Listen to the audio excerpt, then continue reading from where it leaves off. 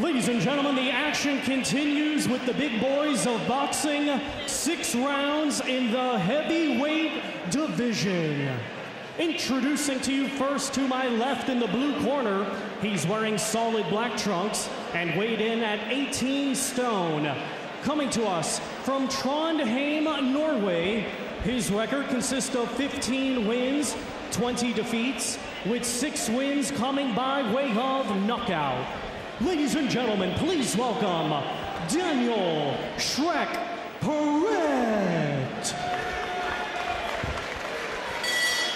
And his opponent in the red corner, he's wearing green trunks with white and weighed in at 17 stone, 10 pounds.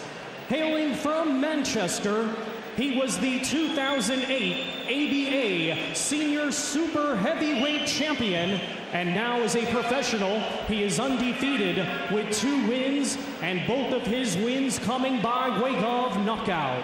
Ladies and gentlemen, introducing Tyson Fury.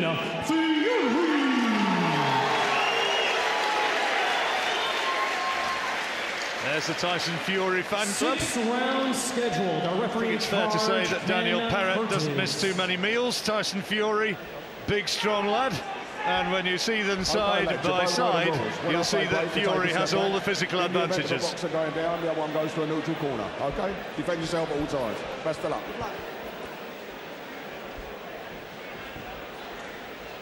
This is a young fella who, not this one, this is not a particularly young fella, this is a young fella who is physically taller than both the Klitschkos.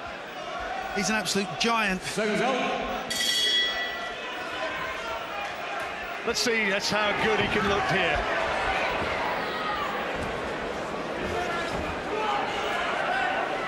Peretyatko was telling me yesterday he's fought tall men before. Says he has actually been in the ring against a fella who is bigger than Tyson Fury. There's not too many of those. Nikolai Valoev would be one, I suppose. There's not many.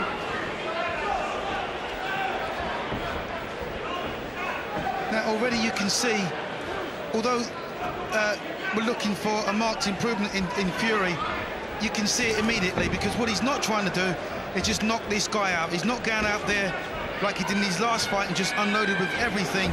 He's trying to be sensible. So he's not putting everything into every punch. Peretyatko's nickname is Shrek.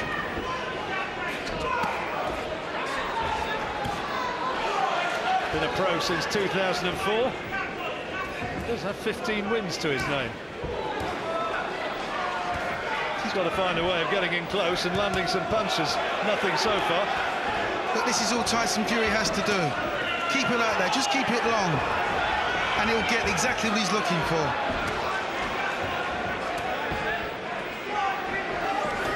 Good uppercut from Fury. Caught him with a nice right hand as he came in close. For a big man, he's got very quick hands. There are a few people who said to me after the last fight, a bit of an arm puncher, does he really punch hard? I thought that was harsh, because I think the fellow he fought was an extremely tough, strong man. Well, you show me a heavyweight that doesn't hit hard. It's almost impossible. I think perhaps what they're trying to say, John, or what they mean is, you know, they want to see development in his punches.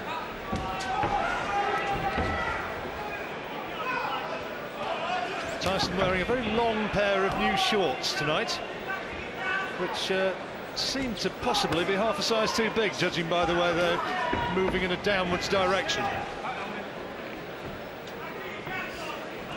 Well, the colour's right, that's my favourite colour.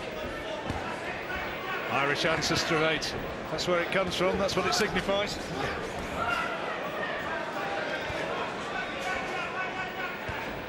Name like Mackenzie, you'd be a Scot, wouldn't you? Absolutely. There's a cut, I believe, on somewhere. That's a good body shot by Fury. No, it's not a cut, sorry, I do apologise.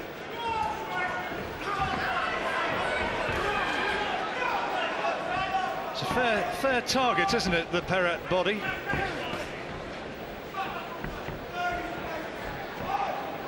Well, Fury's dominated that.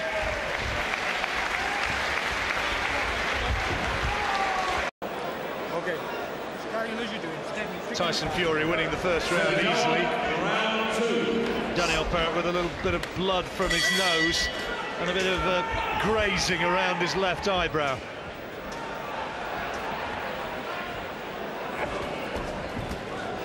It's punch bag time for Fury. He knows he can beat this guy at a canter. So he's not getting involved, doesn't need to be involved. Uses his reach well, uses his height well, and is trying to introduce one or two little, which we'll call them tactics. You know, showing him a right hand, hitting him with a left hook, perhaps.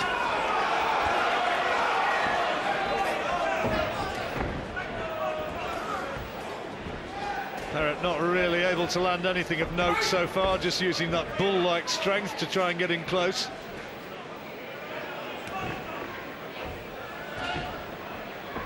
Well, Peretyatko's not going to out-jab him, and he doesn't have the speed. Seen a fair few doormen who've looked a bit like Daniil Peretyatko.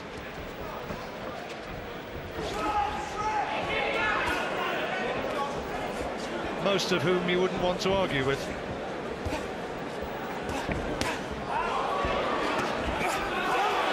Well, he's just covering up, isn't he? I think once Fury gets through with the uppercut, it'll be all over. He's cut now, cut on the left eye. They'll be looking closely at that between rounds, I'm sure. Well, that would have done him a favour because he's, you know, as I said, it's like punch bag practice for Fury.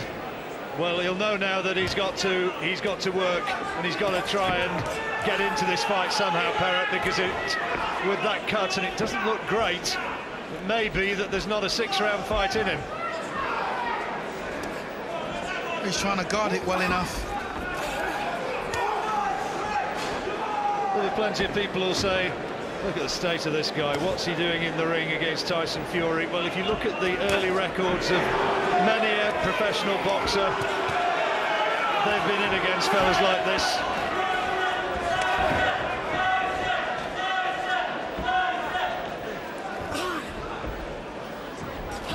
That got through. Left hand did reach the jaw of Fury there. Those body shots were good by Fury. He's hurt him, Duke. He's backing away now. I don't think he wants too much more. Fury senses it. Bit of a look of desperation now about Peretyatko. Well, those body shots obviously carry quite a lot of power because, you know, he's got quite a big mid-drift to soak that up, but, you know, they got through, so... Complained that one of them was low, Peretyatko. That was a good shot, that left hook. Bell goes to end the second round. Let's have a look in this corner.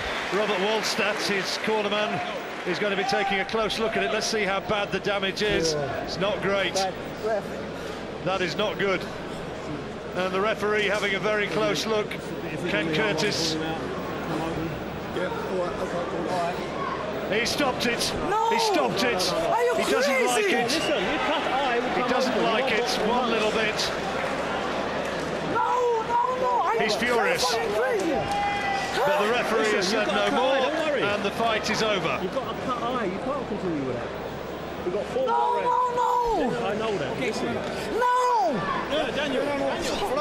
He's being told by his corner, you've got a cut eye, there's no way you can continue. It will tear open, trust me. Peretyatko is furious, and he's being told if you fought on, it would tear open, and it would get even worse. It's going to need stitches as it is.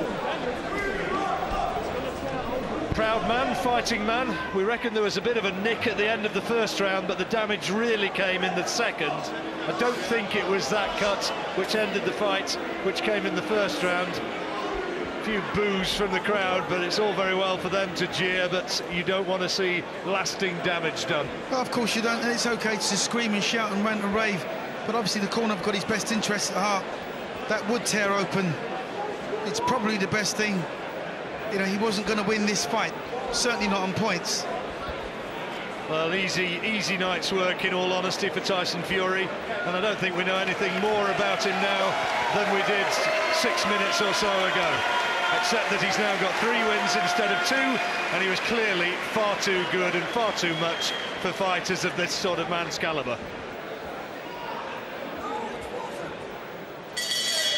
Ladies and gentlemen, after 2 completed rounds of boxing, our referee in charge, Ken Curtis, stops the contest due to a laceration above the left eye of the blue corner. Therefore, your winner and still undefeated, Tyson Fury. Tyson Fury moves on. Bigger tests ahead, no doubt. And, well, that didn't really tell us too much. Perret disappointed, but it had to be ended when it did. Yes, Perret upset about it, and the crowd upset here, because when Tyson Fury gets into the ring these days, they look and hope to see spectacular knockouts. But it's another win for Tyson. Don't forget, John Thaxton defending that European lightweight crown coming up very shortly, plus that, before that, the special tribute to Reg Guttridge. But when you rejoin us, we'll be having a word with Mr. Fury.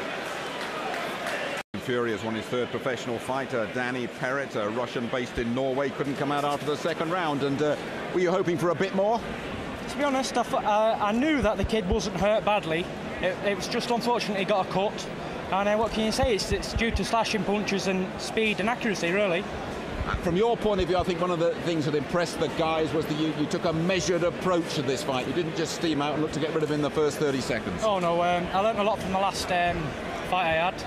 And I just wanted to show what I can do, but I only got to show a little bit of it. But I'm going to show you something new in Birmingham, I promise. OK, well, don't worry about Birmingham. We'll talk about tonight first. You're still a baby, really, a very big baby. You're still learning this professional game. What did you learn from tonight's fight? Yeah, I'm a baby. My mother's baby, anyway, apart from anybody else's. Learn from tonight, just to relax and take it easy. Don't rush for the stoppage, but take it if it comes. And tonight it comes, so I'm really happy that it did, but we'll see what happens next from here. Now, I'm going to say this to you very gently, because I'm not saying that this comes from me, but after one of your fights, 1 or 2 people in the fight game says he doesn't really punch hard enough. Nope. That's what 1 or 2 people have been saying. How do you respond to that? Well, I don't really know what fight people are watching and what Tyson Fury, and maybe 2 twins, I don't know. But I believe all heavyweights can punch. It's not about punching power, it's how you deliver your punches correctly. If the knuckles turn down, then someone's going to go over if they're connected on. But I must say I can't punch. I don't blame them. I want to make them watch me again to see if I can punch. Right. And I'll prove it to them. Who's next on your hit list? Well, I don't know. It's all up to Mick, isn't it? I've been challenging out people for, I don't know, a long time. All my boxing life, really. But it's up to the people who want to box me. But I think I'm being avoided at the moment. So I hope to God that any British person, just one British person, will get in the ring with me on February. Next 14th of March. Absolutely, March the 14th. Just one thing for you. I know you've been working very hard in training. Those old shorts are a bit big for you now, aren't they? Well, these are new shorts, but I've not jumped on the scale for like 5-6 weeks since the last fight. And I weighed in the other day and I was, well, amazed really. 17.10, it's the lightest they've been for about 2 years. And I already told Mark to make the shorts before I checked weighed. So I'm going to have to get a smaller pair. Yeah. But I hope to be in a bit better shape for my next fight. And I'd just like to thank everyone at Smithborough Club for supporting me and giving me, well, let's just say a little secret anyway. It's another win under your belt. Well done. Thank you.